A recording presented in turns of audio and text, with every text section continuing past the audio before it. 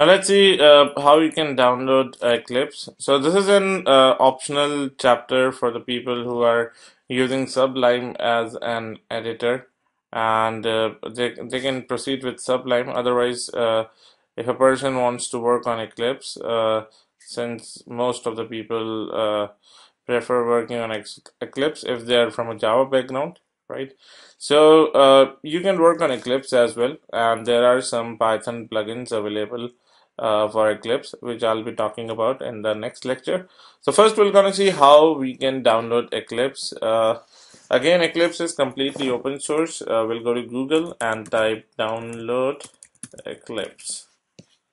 So from this link we can download it, and again Eclipse is available for uh, OS X and Windows, Linux, all the operating systems, right? And we're going to download the very basic Eclipse IDE, that is Eclipse IDE for uh, Java. EE developer is there.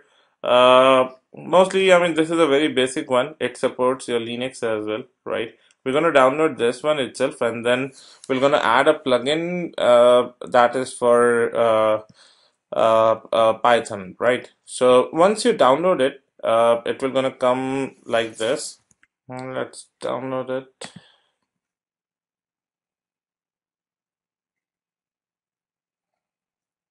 So I'm going to download it from the nearest location.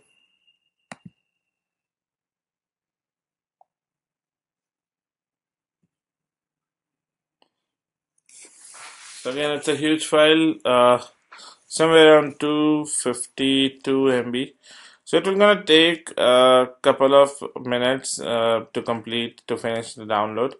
So I'll not gonna like download it completely over here. Basically, once it's get downloaded, I already have this file on my machine. So I already have the Eclipse on my machine. So I'm gonna show you once it gets downloaded, you're gonna get couple of folders. So I'm gonna cancel the download first. So if I see this thing in the Finder, this is the tar.gz file that you're gonna get, and once you unzip it, this is your Eclipse. All right.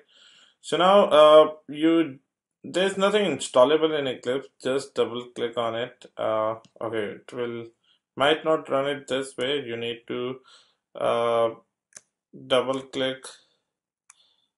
Just give me a moment. Say shift.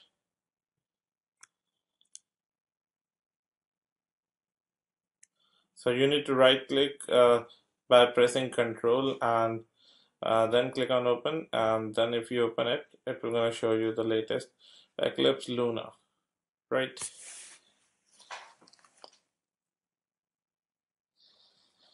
Now let it open. It will gonna take a couple of seconds to open. So now this location is your workspace. You can give it anything. Look, workspace is the location where you'll be maintaining your project code, right? Your project information, each and everything that you'll be creating inside a project will get stored at this location. So if you click on OK, it will take a couple of seconds and it will gonna launch Eclipse. So this is your Eclipse, and this is the first view of Eclipse, right? So this is where you'll be maintaining your project hierarchy, what all files, Python files that you'll be adding will get stored over here. Here you'll be writing a code, and here you'll get the output of that code. Right now the Eclipse is not Python ready. So in the next lecture, we're gonna see how we can add in the Python plugin to Eclipse so that we can start writing some Python code on it. All right.